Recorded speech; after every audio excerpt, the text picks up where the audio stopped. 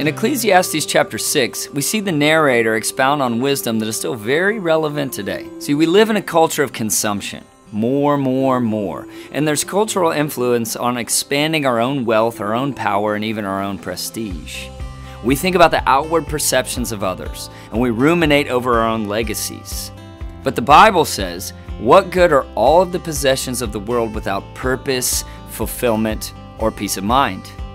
In verse 1 of Ecclesiastes 6, it says, I have seen another evil under the sun, and it weighs heavily on mankind.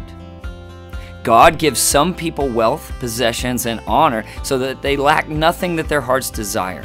But God does not grant them the ability to enjoy them, and instead strangers enjoy them. So what is the author trying to say here? The point is that it's meaningless for us to toil away trying to place purpose and meaning in our possessions.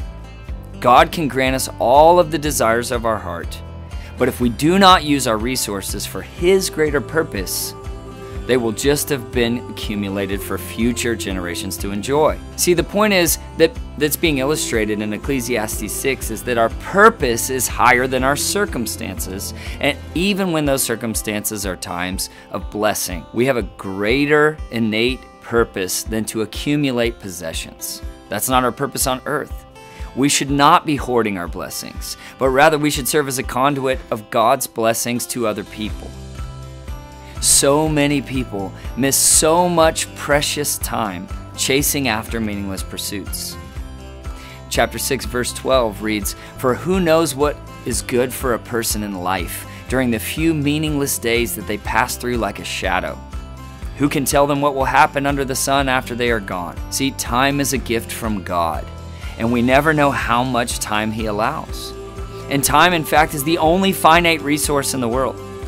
So as you glean wisdom from reading Ecclesiastes 6 today, try to keep focus and conviction on the main idea of the passage, that our purpose as Christ followers is greater than our resources and greater than our circumstances, and that acquiring all of the wealth, all of the desires of our heart would actually be meaningless if we squander our limited time on lesser pursuits.